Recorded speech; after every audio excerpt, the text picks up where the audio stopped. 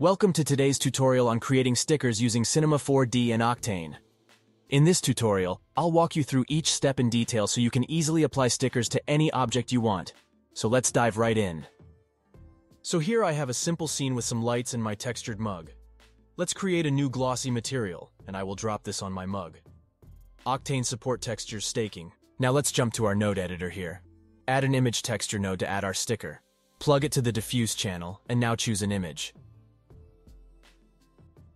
Let's grab our sticker here, and as a PNG image it can also have an alpha channel. Duplicate this and plug it to the opacity here. And for this I want to put the type to alpha.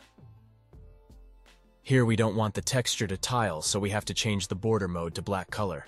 And make this for the diffuse as well.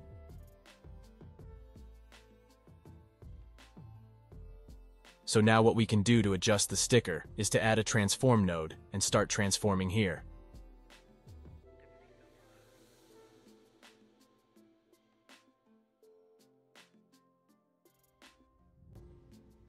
As you can see, this is pretty difficult to see what we do and not easy to navigate. I'm not going to use this method. Instead, I'm going to use a technique from David Ariu. Be sure to go to Options, Update Check and Uncheck Camera here. Jump out of the camera and try to face the place where you want this decal to go.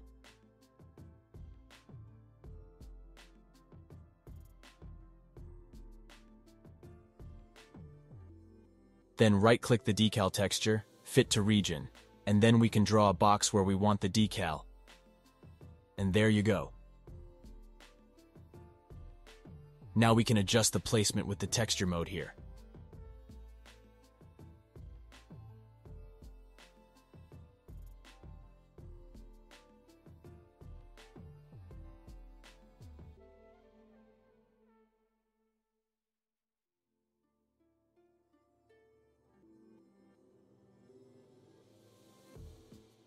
And maybe add some roughness.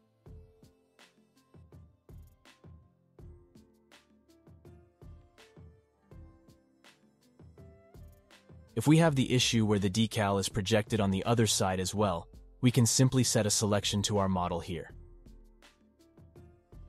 Go to our polygon mode, take the live selection tool, and select the area you need.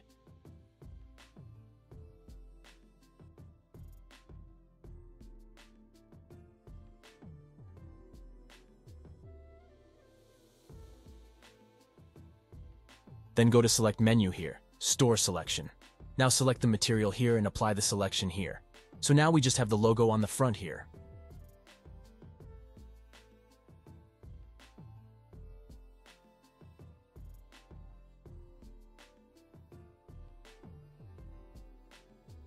Thank you for watching my video.